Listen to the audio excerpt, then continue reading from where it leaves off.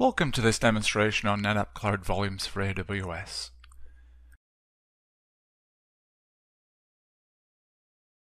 First, we're going to log into NetApp Cloud Central. I'll provide my credentials. And then we're going to choose Cloud Data Services and then Cloud Volumes. Now let's create a cloud volume. From the user interface, we'll click Create New Volume. We'll provide a name for our volume. We can use the automatic volume path, or we can type over that. Here I'm going to call this Vol1. Then I'll choose a service level from Standard, Premium, or Extreme. I'm going to need Extreme because I need high performance. And we're going to allocate 5 terabytes of capacity to this volume. I can add a tag, and then I can set an export policy. Here I'm going to say every client in this range can read-write. I can add a separate rule and say all others can read only. Now I'll click Create. A few seconds later the volume will be created and I'll get an export path. I can click to see the mount instructions, and I can copy and paste that mount command over to a running instance. Now we paste that command and decide what our mount point needs to be. And we've now mounted. Let's use df and we'll see we have a 100 terabyte cloud volume already mounted to this instance. Let's see if we can write. So we're going to write that to a file called test. That looks like it passed. Let's see if we can see the contents of that, which should be the df command output. And we can see that file is listed. Now let's create a cloud volume and export over SMB. Here I choose SMB. I will give the volume a name. I can choose my volume path. I'm going to call this SMB Share 1. Then I get to choose the service levels. I can choose some Standard, Premium, and Extreme. And I can allocate capacity. Here I'm going to allocate 10 terabytes. I can add a tag. And I can decide to enable data encryption. For Active Directory, I can choose existing settings, or I can type in the DNS server, the domain, the NetBIOS name I need, and then the user and password. Once my volume's created, I can click on Show Mount Instructions, and these are instructions for Windows. So I'll copy that. I can now go into a Windows server, map network drive, paste that volume path, and mount my volume. Once it's mounted, we can create a file. We can go edit that file and add some content.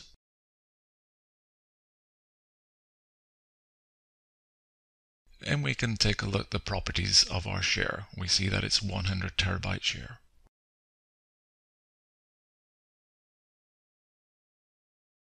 The Cloud Volume Service allows us to create volumes and export them over both SMB and NFS. So here I create a cloud volume. I choose dual protocol.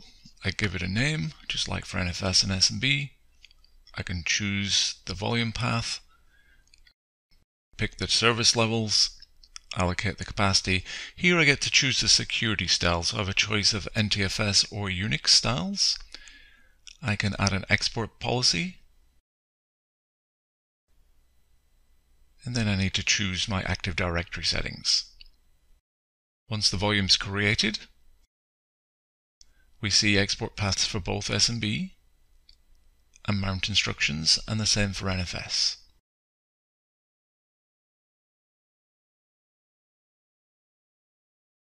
Cloud volumes provide fast and efficient snapshots. We can set a snapshot policy, define how many snapshots we want to keep, and the time we want the snapshot to be taken, both for hourly, daily, weekly, and monthly. Once we've defined our policy, we can enable it and then save the changes. We can also create on-demand snapshots. We can choose to name them or use the automatic name, and then create the snapshot, literally within seconds. Now if we go back to our Windows, or potentially a Linux server, here I'm going to use Windows, and accidentally delete a file, or something else happens to that volume, I can click on the properties and within Windows look at previous versions, and I can mount the previous version, and I can start to recover my files. Here I'm going to copy the file and paste it to the original volume. I can open the file and see I have my important content. With NetApp's Cloud Volume Service, we can rapidly clone new volumes from snapshots. To demonstrate that, I'm going to create a new volume called test, and I'm going to create that from a snapshot of our production volume. I'm going to call the volume clone. Again, I could choose the service levels, I could set the allocated capacity separately. Once my volume's created, I can see that from a show mount, and I can simply mount it.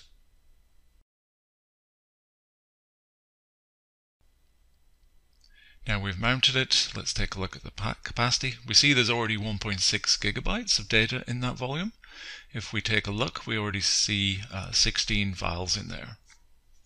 Now let's look at how we can synchronize data to or from our cloud volumes. So I can choose a volume, I can select sync and create a new relationship. From here I can use the cloud volume as a target or as a source. Here I'm pasting in the IP address of a Unix NFS server, and it's already found the export. Now I create the relationship. It's going to scan the files and then start synchronizing them to our cloud volume. And we see we've already done nearly 2,000 files.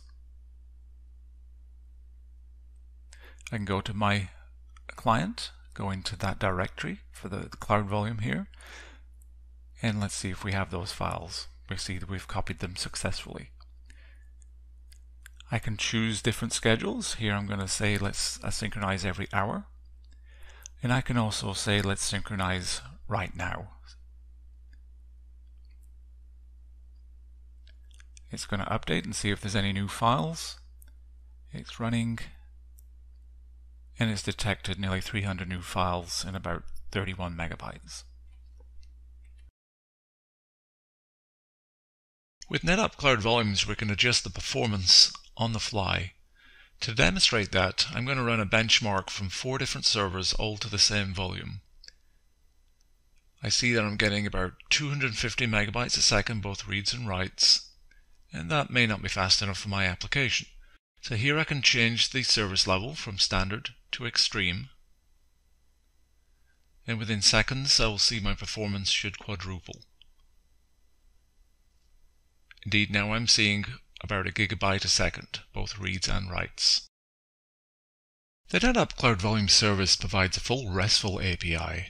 An online documentation will show you how to get started, where to find the keys, and some basic commands you might want to run.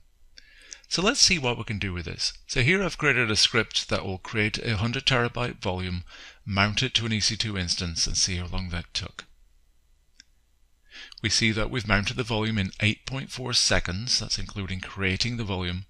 The volume is 100 terabytes in size. That's 0 to 100 in 8.4 seconds, and that's reflected in the user interface. Thank you for watching, and to learn more, go to cloud.netapp.com.